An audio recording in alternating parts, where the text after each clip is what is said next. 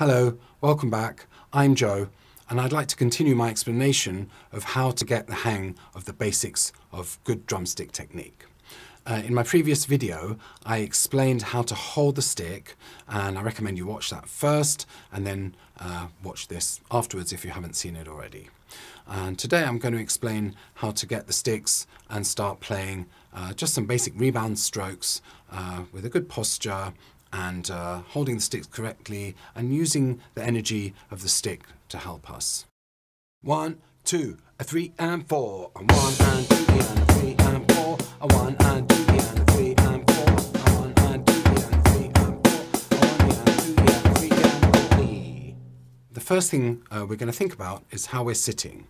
I recommend you have your stool high enough so that your bum is just a little bit higher than your knees, and you can go up from there if you like, but don't go any lower than that because it causes a strain on your legs and your knees.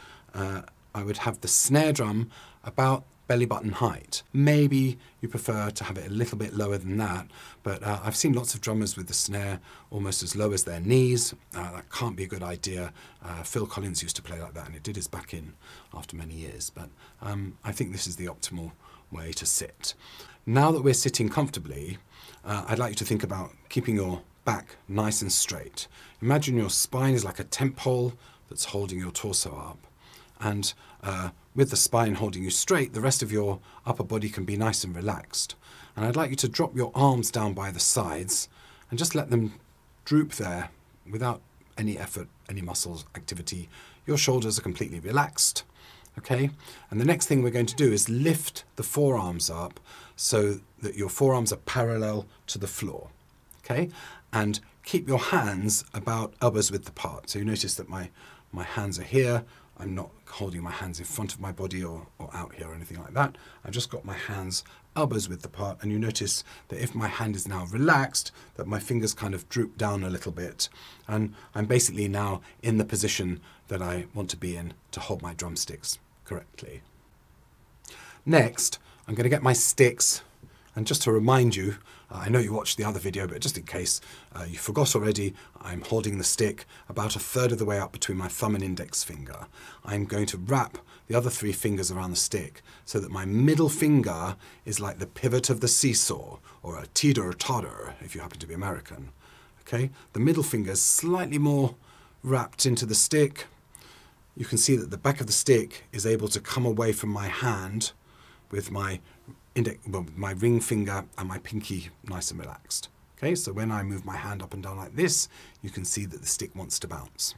Okay, now remembering the position of my hands, I'm going to grab both of my sticks and I'm going to hold the sticks at a slightly diagonal position, so you can see that the stick is kind of in line with the heel of my palm here on the outside of the palm, slightly diagonal shape, so that when I'm holding the sticks pointing at the middle of my snare drum, the parallel arms and the snare at the right height is all ready for me to strike the drum nicely. Again, noticing this little triangular shape. Okay, now once you're in this position, just take a moment. I know we hate doing this because, you know, we're waiting for some alert to come on Facebook or whatever, but if we can just spend a quiet moment, just look at the sticks like this for a minute. This is a nice starting position.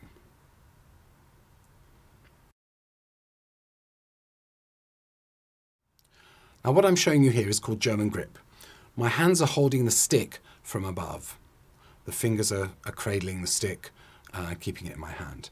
There are other ways of holding drumsticks. There's something called French grip, where we hold the sticks with our hands underneath the stick and the thumbs on top. And there's also traditional grip, where I support one stick with my hand like this. I'm sure you've all seen it, which is an old-fashioned way of playing. A lot of drummers still like playing that way. You can learn how to do that. But today, I'm just teaching you how to play German grip. My hands are supporting the sticks from above. I can feel how my middle finger is holding the weight of the stick. And the stick's really resting in the first joint of my middle finger on each hand. Okay, the first joint being the joint closest to the end of the finger. Right, now we're ready to play, and I'm going to start bouncing my stick. I'm going to start with my right hand because I'm right-handed, and it's a little bit easier to get these things started with the dominant hand. And all I need to do is move my hand up and down. And I'm using my hand muscles to throw the stick down at the pad, but the stick is bouncing back up again. Okay, so I'm not pulling the stick back up, but my hands learned how to follow the movement of the stick. And when you're starting out, this might seem a bit weird. And a lot of people, when they start up, they throw the stick down, they interrupt the motion, and then they pull the stick back up again. Okay, and it can be difficult for beginners to really see the difference, or even if you've been doing this all your life, right? But you throw the stick down and pull it back up again, right? So this is me throwing the stick down and pulling it back up. I'm interrupting the movement of the stick. And it's much more hard work than just letting the stick bounce. But to let the stick bounce, you need to get used to allowing your hand to follow the movement of the stick back up.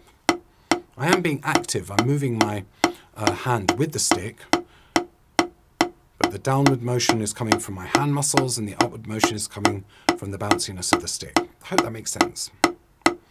And I think this is like one of the most important things that you could ever learn about holding a drumstick and playing a drum with it. The bounce. And not all drumming requires us to bounce the stick, but I think this is the right place to start. This is what I teach all of my students. And I think getting the hang of this first is a good place to be. After that, you can learn other strokes and other grips. Okay, and just play around with it. See if you can feel it. Okay, once you're done with your dominant hand, you can swap to the non-dominant. Again, see if you can get the stick to bounce. Again, notice you might be throwing the stick down and pulling it back up again. Listen to the sound. It's tighter. If I let the stick bounce, my hand's more relaxed and the stick resonates more. You might be able to hear it when you're practicing. Now don't worry if it takes some time to get used to doing this. It takes time. It's not going to happen straight away. You just want to feel yourself getting sort of tuned into the sympathetic relationship between your hand and the bounce of the stick. Okay. So once we start feeling comfortable with this, or a little bit more comfortable, we're just going to play 8 notes with each hand. 4 beats. Okay. And I recommend counting. I'm a big fan. 1 and 2 and 3 and 4 and 1 and 3 and 4 and 1 and 2 and 3 and 4 and 1 and 2. Count out loud. And 1 and 2 and 3 and 4 and 1, 2 and 3 and 4 and no need to go any faster than this. 4 and 1 and slow and relaxed. 3 and 4 and 1 and 2 and 3 and 4 and this isn't hard work physically, but you need to concentrate and try and make yourself aware of what's going on. Watch your hands. 3 and 4 and 1 and listen to the sound you're making. 4 and 1 and aim the sticks for the middle of the pad. 1 and 2 and 3.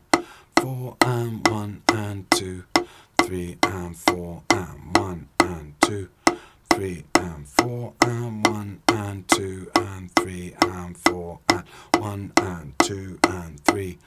4 and 1 and 2 and 3 and 4 and 2 and 3 and 4 and 1 and 2 and 3 and 4 and done. And that's it. That's my introduction to just the very basics of how to play some rebound strokes using German grip. As I said, I recommend learning how to do this really comfortably before trying to do much more complicated stuff. When we're starting out especially, we're very excited to try and do things that are exciting and complicated and sexy, but it's a good idea to at least spend some of your time very gently learning how to hold your sticks properly and how to play a nice relaxed rebound stroke. It'll help you develop your skills going forward in the best possible way. I hope you enjoyed that, found it useful or whatever.